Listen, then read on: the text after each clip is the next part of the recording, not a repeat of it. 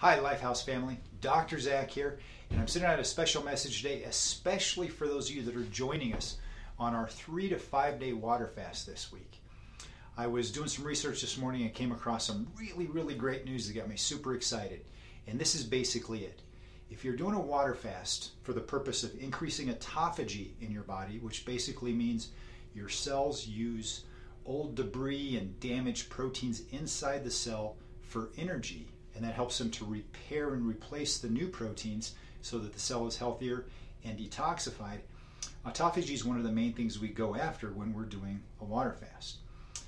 In addition to that, we're also going to get the benefit of increased stem cell production because of caloric deprivation. So as we take and we restrict calories, and we're not giving our body all the calories it needs to continue to consume and burn things, it will increase stem cell production so that we get healing going on at astronomical levels throughout the entire body.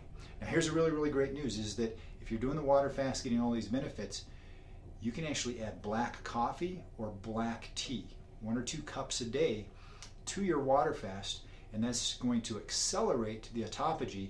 You'll stay in a fasted state so that your body will continue to produce the stem cells. For me, that's great news. I was able to actually have a cup of coffee this morning. This is day 3 of my fast. It gave me energy for my workout. I'm almost wrapping up day 3, and my energy is still great and strong.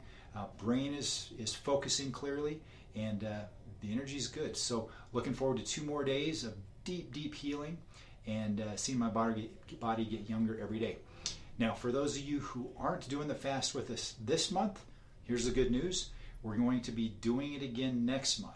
And I'm going to be sending out more information so you can take a little time and prepare yourself, get ready for the fast, and enjoy the same healing benefits that those of us that are on the fast currently are. So, until next time, God bless.